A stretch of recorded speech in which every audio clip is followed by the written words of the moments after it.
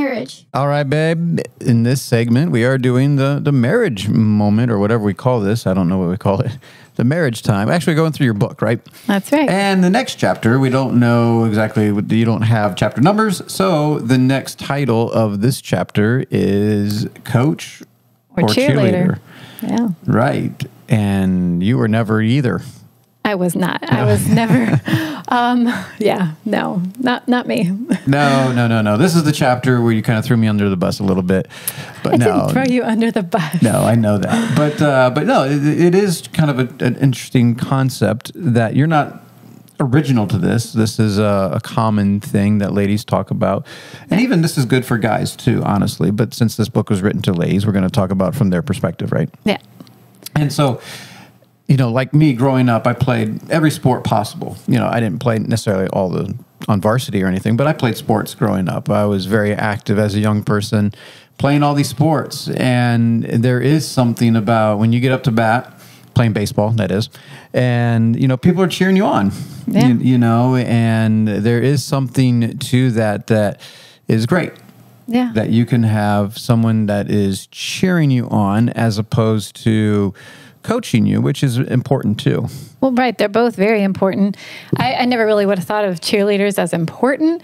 Obviously, the coach is important. You see the team up there. You see the coach yelling at all the players, and you understand as you grow up that's important. You need somebody that corrects them and says, "Hey, don't do it like that." And and I always thought that was harsh. Right. I guess being a woman, I just feel like, oh, don't yell at them. You just feel so bad. Especially like my brother would play basketball or baseball, and the coach would yell at everybody, and I just always felt bad.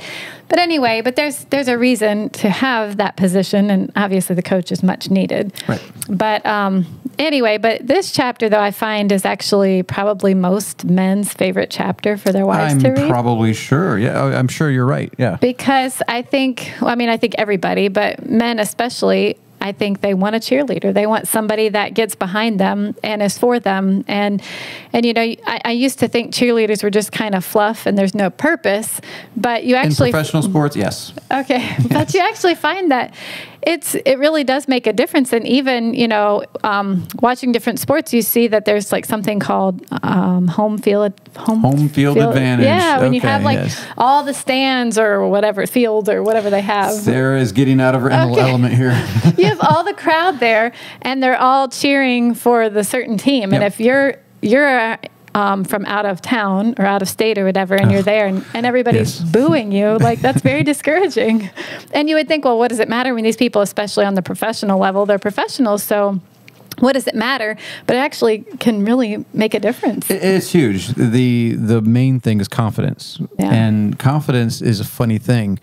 Now, in sports, confidence it goes up and down so quickly. Even if you're really good, it doesn't matter. You miss a couple shots, playing basketball, or you strike out a few times, or you make an error.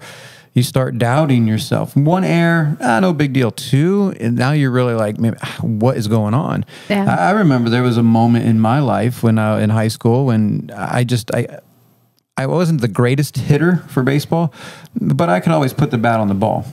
And there was a time, it was mainly because of my eyesight, but was starting to go. I couldn't hit the ball, and I'm like, what is going on? And my confidence just went through the tank, and until I found out I had, eye problems, and I needed to fix those, and then I could hit again. But by then, it was virtually too late.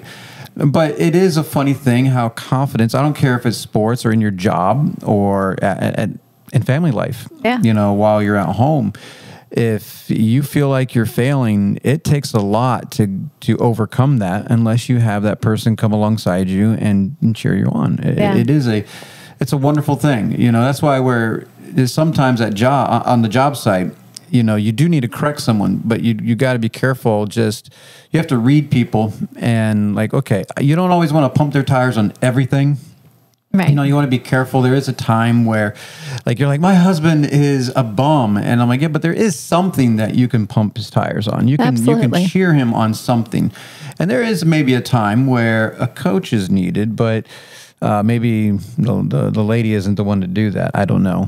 Yeah, but you do talk about the difference there. I do. Well, and I think with our children, it's natural for me to coach them. And I'm constantly telling, when they're little for sure, I'm constantly correcting them and trying to help them do better. And so then you come home and I feel like, okay, you're just a grown child of mine that I can try to correct and try to help you do things better. Right. And, it can be out of a good heart, but I think a lot of wives do more damage that way because you're trying to make him better, and that's the wrong way to do it. You know, and the same could be said for guys too, but we're like I said, we're not talking to the guys right now. But because ladies want to be pumped up too. Oh, sure. But I think especially, some of those, you're at the end of the World Series or the Stanley Cup or the Super Bowl or something. And it's like high pressure there to, do whatever it is that you're supposed to do in that sport. And I feel like it's so important to have people cheering you on. And I feel like for a lot of husbands, there's a lot of pressure involved in leading a family and making decisions. And so instead of wives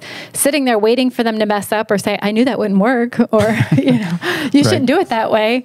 Instead, if we could look for things that they are doing well and praise them for that, and notice and, tell your friends and let him hear you tell your friends about how good he is at whatever it is that he was doing. And I feel like that will make a world of difference. Sure. No, I totally agree. So check it out, the Coach or Cheerleader chapter. It's we just talked about it, but you go into depth a little bit more on what give some examples and things like that. So once again, promote your book there.